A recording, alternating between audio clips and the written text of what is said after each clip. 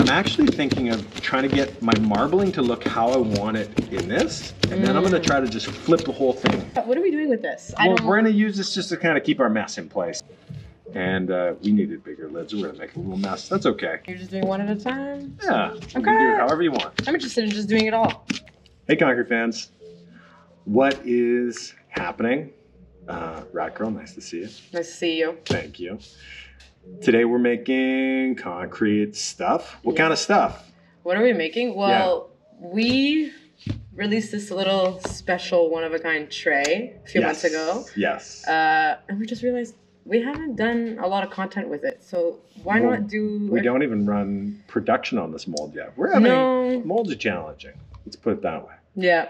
And this is a mold we have a couple of, very few. And we'd be willing to let one of these go to someone. Yeah. For a brief monetary, or not a brief, but we'll say a modest monetary exchange. Message us, we'll see, on Instagram. And send us a message. If you like what we made, send us a message and maybe, it's exclusive. Maybe you can have one. You'd be the only one with one. Yeah, so far there's about 4 or 5 of them in the world. We've made a solid 4 of these. Yeah. So big we're gonna, numbers, big numbers. A showdown? Is that what's up? Vibrant colors showdown using mineral pigments, integral mineral pigments. Okay. Marbling, because we see there's a lot of attraction towards marbling. And it's fun to do, and I think we're the best at it. We are. I mean, you're going to show me a new technique today. Well, it's not necessarily new, but it's a different setup of mixing that I haven't tried. We've got these Quadacook ice cream lids. Not a sponsor, but if they were a sponsor, we could eat a lot of ice cream. Pistachio, specifically. Pistachio? Yeah. Oh, yeah. What's that one? Vanilla. Okay. But if they were to send us, if they were hypothetically, Quadacook, if you're thinking of sending us something, use this as a little mixing tray. Keep it tight. It's about the same size as, so doing a really rough guess on like how much concrete we need. Yeah. It's about the same footprint as this. It's about the same depth. So I'm guessing one of these somewhat full is going to be basically that. Yeah, it doesn't take a lot. No. Yeah. So let's load these up. Well, so my question was, how are we going to mix a bunch of colors in this? And you told me. We're going to just, wait, what'd I tell you? We're going to do a white base. Yes. And then we're going to add colors afterwards. Yeah. We'll just see it. Sounds cool. And it'll be fun. Uses less containers, so there's less to clean. Less to clean, and it's in a handy ice cream lid, so it's gonna be those are nice. That's a nice paint can. Yeah. A full cup. Yeah. You're gonna mix with your hands, right? Yeah, pile it up like we would like the pasta style. So yeah. So, I know what you're talking about. You know what I'm talking about. That's my language, yeah. I'm gonna make a well. I like that. That looks about right. That's good. Kind of okay at eyeballing how much concrete we need. If you have an object that's already been cast once, you can weigh that object and it's gonna be pretty close. It'll get you pretty close. We need pigment. I wish we had pigments that were in just like very digestible sizes. Convenient, and like a whole bunch of them at once, like not just buying a bunch of large containers of pigments. Oh my gosh, there it is. Oh, what? No, but seriously, we joke about it, but it was getting a little bit much when we're doing little projects to have the big bags all the time. So this is perfect for a small space. And just testing. Let's pull these jars. Testing, yeah. Yes. Little jars. This is awesome. Look at these little jars. Someone must have did a lot of work to get all this pigment in here. I'm just gonna make myself a little well. So we're making pasta here. Yeah. Pasta. This is the pasta technique. Okay. And I'm gonna throw my white pigment in there because I want to start with a white base. Lid off that, or I might use it again.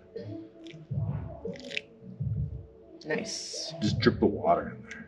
Get a good little well going. What if we put an egg yolk in here? What if you put a lot of things in here? So one of the fun things, we do a lot of research on seeing like what people are doing with concrete. And one of the, I love TikTok. I've had some fun going on TikTok, but the flip side of TikTok is TikTok has, and not just TikTok, YouTube, Instagram, Facebook. easy media. When media, and I guess maybe all media, this can be applied to all media. There's a lot of misinformation out there. Yeah, and there is, especially TikTok. Well, especially the format is very short. There's not a lot of room to give a bunch of background on what's going on. There's a lot of videos, I've come across a ton of videos that say, I put this in my concrete mix and now it's really strong.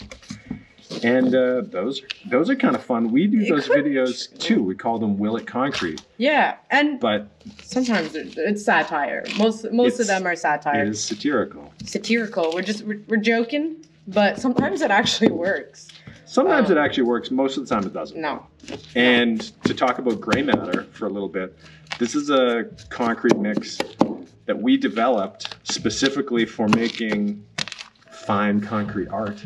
Yeah. But when I say like we developed it, we worked with an engineering firm. Yeah. We worked with a chemist. We had lots of testing done on the mix. I can confidently say that we can hit hardnesses of 50, depending on how you cure it and what's mixed into it. Yeah. 50 MPa up to like 75, 80, 90 MPa is doable. And we've tested to that strength using compression cylinders that have compression testing done on them through an engineering firm. Like, it's a bit different to actually test a mix and go through the rigors that takes literally months and casting like literally dozens of samples. Yeah. So then when you see an Instagram video that says like, put Elmer's wood glue in concrete, and it's like, yeah, I was just showing him that. Please. I mean, you know what? It could work if you want it to work. Cite your source and do your testing and prove it. Prove that it's stronger. But like to just say this gives you better results, but not actually have any of the science involved, is concrete's a lot of science. Usually it's like small objects too. We're not talking about somebody who's like making big artistic items, but I think even your small projects, like, just do it right. Well, just don't spread misinformation. You actually don't know if what you're doing is making it stronger or not. Don't do a video saying it does. Like, that's baloney. Just be real. Oh, gosh. I think mine looks good. Yours looks good. I had to use my hands here. Yeah, that's probably smart. Yeah. So I'm going to use my hands too, which actually is an indicator. You know what? This is a video where we're getting back to basics. We've done a lot of fun, crazy videos, but this is going to be a video that shows us like, hey, what's the deal? How do you make great concrete? Water content. Yeah. So one of the things that our mix gray matter has built into it is plasticizers and water reducers, because one of the ways that you get really, really strong concrete is managing how much water's in your concrete. Wet concrete, and this is the thing with small objects especially, I watch videos online, I see people doing their thing. This is a place where people make mistakes again and again and again. Yeah. If you want to increase the flow properties of your concrete, you can't do it just by adding water. Not just that, what we're doing right now, we're marbling. Yes. So you don't want it to be too wet either when you're marbling. Because it's just gonna blend, and especially right now, Mr. Concrete told me that he wanted to do all the colors. So if your mix was too wet and you want to do all these colors, they will just blend, which could be cool. I like my base. I feel good about this. Yeah. Now we just make quadrants. Yeah, I haven't done that, so I'm excited. We can do, I'm gonna go like kind of that. Look, nothing happens. It's all gone. Look, I'm gonna make these lines. And now I'm gonna go like that. Now the lines are gone. It's like quicksand. That was helpful. Yeah. But just visualize that you've made some quadrants and start splitting it up. Yeah. How are you pouring it in? Just a little sprinkle? Just go like that. You're just doing one at a time? Yeah. Okay. You can do it however you want. I'm interested in just doing it all. Go for it. Seeing what happens. So I guess this is gonna be a little pastel-y. I like doing, I kind of lean into the pastels with concrete, primarily because concrete is a bit milky at its base. It's especially milky when you add in white pigment, but even without the white pigment, concrete has a chalky, milky, very opaque base to it, meaning whatever pigment that you're going to add into it in small quantities is always going to kind of look like a pastel.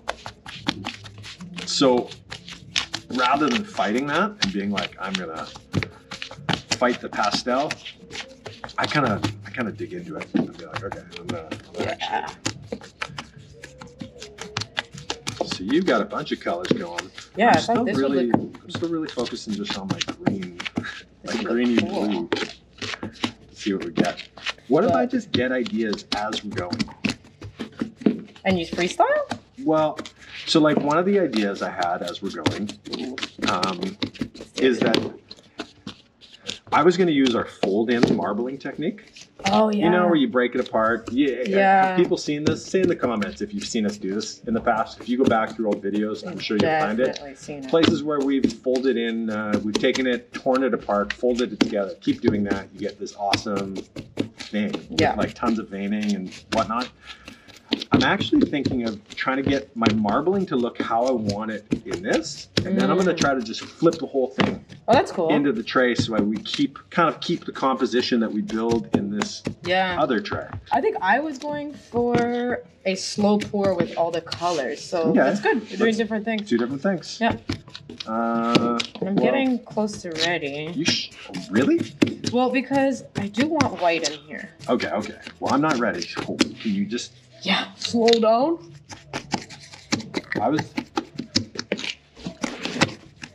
It's Monday. I'm refreshed. I'm ready to go. I don't do Mondays. I love a Monday. Wow. I definitely appreciate that about you. Monday is a tough day for me. Well, that's the thing. You kind of work weekends too. Yeah. Yes, and we are... Well, I think it sounds like a lot of people in the studio are in the thick of apartment hunting right now. Yeah, it needs to refresh. It's a nightmare. We are in Montreal, and there is a full-blown housing crisis going on right now. Left and right, I see friends looking for housing. It's a bit tough because you can't help everyone. No. You do have to take circumstances into play. So it's a hard world. Yeah. Well, our apartment got sold, so it's like we don't have a choice. We're out. Yeah. Oh, this looks nice. You have a lot of primary going on, huh? That's kind of my thing. I know. Yeah. Okay, you're there. Give me a sec. I'm waiting. I know. Oh my gosh! I just made purple. Yeah, the black. So our black has a blue base to it. This is actually kind of challenging to find, is blacks that have blue bases. This is something we've gone at length. I've gone through so many suppliers, and even within our supplier, there's been times when we've gotten red-based blacks, and I send it back. Or even reds, right? Reds are hard to get spot on. A good red. Well, it's very difficult to find reds that don't lean too orange. Yeah. So again, if you look at our red and you see this tone that you're getting, it's nice. It's a great, very true red that's not too orange. It's very, most reds that you will find for sourcing pigments are going to be super orange. Yeah. Same thing with blacks, primarily because most pigments are oxide based, iron oxide based. So that's red. We all know iron oxide. Yeah. Especially living here in Quebec. That is your car rusting to nothing. Your pipes, everything. Everything. Your front deck. That's another thing about the housing is you might get a good deal, but hopefully it's not falling down. Yeah. What is it? Like literally, how many apartments this year did you see that have fallen down like that? The number one thing is the windows, the isolation in the windows. I saw. Ooh, that looks good. Yeah, it looks good. I'm like. I saw a fallen down here. Balcony. I saw a couple weeks ago. A balcony? On the FNO MTL. Oh yeah. And then I also saw. Did you see like a few months ago that one like I think they're a musician and their like whole wall fell off their apartment. And people on their instruments? A bunch of people took photos of it. It was like it was really photogenic. Like not photogenic. It was photogenic. The whole wall came down. But it looked amazing because you could see their apartment. It looked like a dollhouse. No, just their interior, their living room. Oh yes, there was a GoFundMe for them. Yeah. Yeah, that was really. I think you beat me. I saw that. Well, I think I gotta go. Go. And it looks great. I don't even wanna. What are you gonna do? I think, guys, I need to take a pic. Ooh, okay. So We have an Instagram account. Yeah. And it's social media. Screen? Nah, it's not gonna work, but we have to get better at taking behind the scenes while we're recording. Because this only happens once. This beautiful design right here. Look at this. Ooh. Yeah, mine's a lot more boring. It's making me think of... So what I'm going to try to do, I'm going to try to keep it all swirly and marbly like this. Yeah, me too, actually. I'm just going to go like that. Put it right upside down. Yeah, I think you should do the same thing. Yeah, I wasn't expecting to have such So I'm just going to, I flipped it right upside down, and I'm just going to keep tapping it. Some's going to go in directions you don't want. Just keep going. We'll clean it up after. This is a new-ish technique. Oh, this is great. All right. Oh, yeah, that's perfect. Nice. Yeah. Most of it went in there. Good eyeball there. I think, like, that's literally it. Just a little bit here. Yeah, we don't want to overfill this. No. So, what's a good trick to getting really great casting? Pizza patas. Yes. Were you waiting for me to say it? I think it should be one thing that I've learned about instruction, giving people instruction stuff, and sometimes, I don't know, I don't want this to come across as mansplaining. I hate that potentially can happen. And it doesn't just happen with men, it just happens when people over-explain things that should be, I guess, common knowledge. I don't know what the exact... Well, the other day that happened to me with someone who's not a man. Yeah. And they were fully just telling me something like that I definitely know. You definitely know. And I was like, but it's not mansplain. What's the word? I don't know. There's an element of mansplaining that I guess you would call condescending. I said like human-splain. Yeah, like, I don't know. You could maybe just say you're being condescending. But that seems harsh. I feel like the harsh. splaining thing makes it a bit lighter. It's kind of like, you know, when a girl's dating a boy and she's like, hey, you just mansplained me. You're being condesplaining. Ooh, that's good. You might be onto something. Condesplaining. Concrete looks good. What I was going to say though is I think sometimes when you're doing instructions, especially when you're doing stuff on the fly, it's good to say things out loud that you think should go assumed. Yeah. Say more things out loud. The more you say out loud, as long as no one's offended and you say it in a nice way, I think saying things out loud is a really good way to ensure that you get the results that you want. Because if you don't say things out loud, how's anyone going to know what you want? But not just that, we're teachers per se, so we don't know who exactly is watching this. We don't know if you're a beginner and intermediate, so that's why sometimes we'll say, oh, you've probably heard us say this before, because we might be assuming that you've watched our videos, but you might be new. I think it's a good thing that a teacher should potentially say things out loud again and again and again, and you learn through repetition. And the biggest lesson I got with that was university and art classes, and how teachers need to start from A to Z because they don't know what your background is, what high school you went to, what college you went to, and the first few classes are always really boring. Yeah. And the teacher says, hey, it's going to be boring. It's going to be boring. I need to do this. And they're just as bored. Yeah. But that's the difference. We're not. We repeat. No, this is fun. This is fun for us. We still get to do fun things. Yeah. We're going to check in on these. We're going to do a quick, this is going to be quick. So like 4 hours? Yeah, maybe a bit longer. When I did this, and you did maybe 5 hours. We'll see. Wow. We only got so much time today. We do. Wait, we should cover these. We should. We haven't done that in a while. I don't have anything here right nearby. So why don't we cut the video there? See you later in like 5 hours? After lunch. 4 or 5 hours? Sometime after lunch. Bye, everyone. Bye. Everyone, we're back. Yeah, it is backwards. That's true. It's Mr. Concrete and Ratgirl, and we put something over. We said we would. Yeah, we did. We found this tub, this mixing tub, and put it over because why? Because it keeps the moisture in place, and it's just better. It's not going to crack on top. Yeah. There is a cracking that happens. Sometimes. Yeah. But I guess you could avoid that by doing this, but it could still occur. Yeah, we're trying to get the maximum amount of hydration. We don't want water to evaporate out of our mix. We want the water to chemically react, create the calcification process, and turn just all these powders into rock hard concrete. Yep. So here we go. The reveal.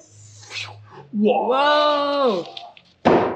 I looked at the screen before I looked at art, which is silly, but whatever. We're getting used to this. Yes. So here they are. These are really easy molds too. Yeah, this is an easy mold and one of our. So I'm just gonna like loosen the edge a little bit. Sorry if you're an ASMR enthusiast. This is a pretty simple mold. Pretty simple. Not gonna be a lot of cracking. Okay. Well, here's. Ooh. What? Oh. Some pigment came up at the top there. There's a lot of blue. A lot of blue. You know what? I forgot. I don't know if you forgot. What? When you have little details like this. We should have rubbed into the details. We should have rubbed in. Yeah, we should have. But still pretty solid. Yeah. No, it's awesome. Other than that, I'm happy with this. Not a single void. What about you? I got the void in the corner right there. You can make it out. Mm-hmm. That's my favorite part. Those stripy bits. Yeah, that looks great. It's like some sort of stone. Yeah. They look like they're related, which is nice. Oh, yeah. They were made at the same time, which is pretty much the same mix. He made it a competition. Well, I think you said it was a showdown. So, I'm happy with them both. I think they're both beautiful.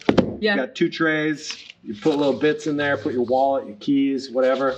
Hey, we threw it out there. If you want one of these molds, if you're like, I want one of those molds, get in touch. I'm willing to, Ratgirl and I made these molds. Yeah. But we're also willing to let them go for for a moderate. Yeah. I mean, you saw how easy it was to make something out of here, so it could be a nice mold for gift giving. You can make Give all these to kinds your friends. you can make stuff, little bits. Yeah. Well, we'll probably do an episode on sealing these. Yeah, we've done a sealing episode, but it's always nice to do another one, a reminder of some of the basics of how to get beautiful, vibrant, concrete, mineral pigmented items. And to get them to last. Yeah. And because, have them be nice. So thanks, everybody. Thank you for watching. Thanks for watching. This was episode 2 of our face. Where we've been revealed. Yes. And there's more to come. Yes. All right. Bye, everyone. Goodbye.